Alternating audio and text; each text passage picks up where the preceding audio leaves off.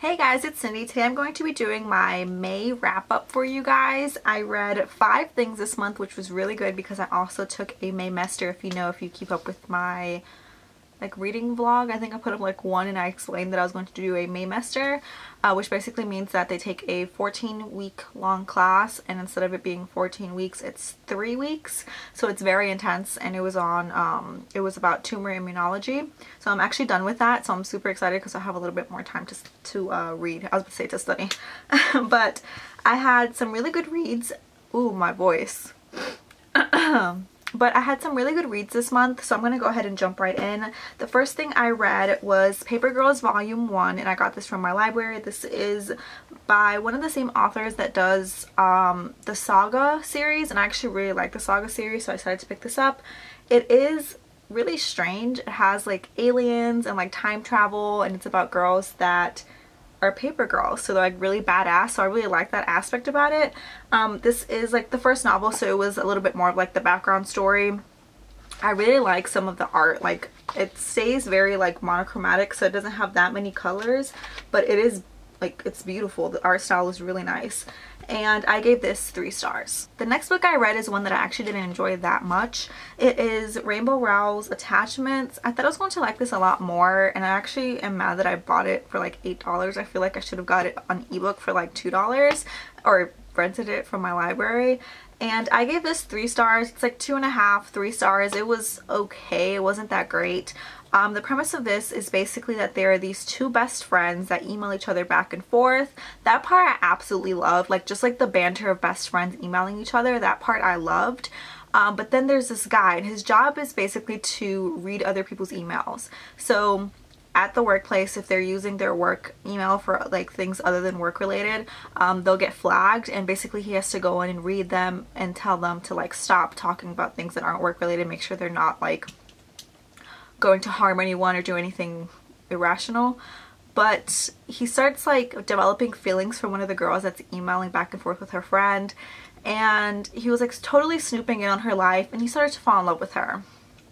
So it is very much so a stalker story, but that wasn't even the part that bothered me the most. The part that bothered me was how rushed it was. It was how long is this book? 320 pages, 323 pages. So it was literally 300 pages of anticipation, and then 10 pages. I know that's still not 323, but you get what I'm saying. 95% anticipation, and then 5%, that's even a little too much, of actual romance.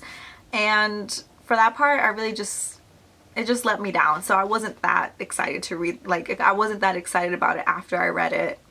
The next book is one that I actually just got finished reading. It is Love in Other Words by Christina Lauren. I actually thought I wasn't going to finish this before May, but I read this in 2 sittings.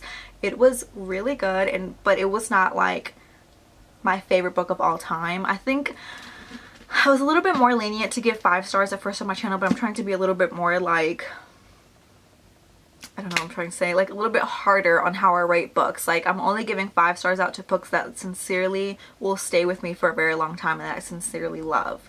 So I really enjoyed this book, but it's not going to be it's not one of my all-time favorite books. But I do like Christina Lauren as a duet or a duo author group, whatever you want to call them, a duo author group. I really enjoy their work, so I did really enjoy this. It is told in past and present tense, which I really enjoyed that. So one chapter is 15 years ago, and the next chapter is currently happening, and basically you're following the life of a girl named Macy. And Macy has gone through so many tragedies in life. She lost her mother very really early on. That's not a spoiler or anything. And she has found love and trust in one boy, and his name is Elliot.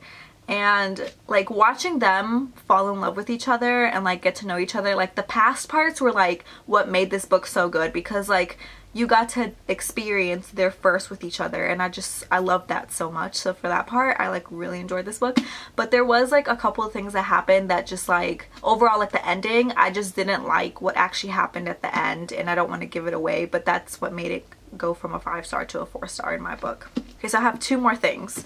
I have another 4-star. I actually rated this 5 stars on Goodreads, but I think I'm going to go back and give it a 4 because it's like somewhere between a 4 and a 5. And it is 9 Days and 9 Nights by Katie Cotugno. Once again, I don't think this is a 5-star read for me, but I really enjoyed it. It is my first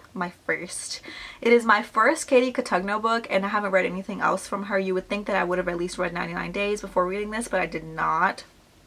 But I really enjoyed this. But the thing is, why it's not a 5-star book is because right now I can't fucking tell you what it's about. And it takes place over like 9 days, and she's like taking a trip to Europe. They're like backpacking with her boyfriend, and then she runs into her ex, and they have like all this history and all this turmoil that they've been through, and all these secrets they haven't told each other, and you're just basically like living through all the awkwardness of them like being around each other after so long, and like you finally find out what the secret is. And it's I mean, it's a good secret, but like, well, it's a bad secret, but you get what I'm saying. But I enjoyed it, and I will be reading 99 Days and more of Katie Cotugno's work because I actually really enjoyed this one. So the next book and the last book, well, the first book I read, whatever. The last one that I have is my 5-star read, and I absolutely loved this book so much. I really want to go back and reread it, but I have like so many other books I need to read. And that is The Hating Game by Sally Thorne. I know everyone and their mom says that this book is amazing, but literally this book is amazing.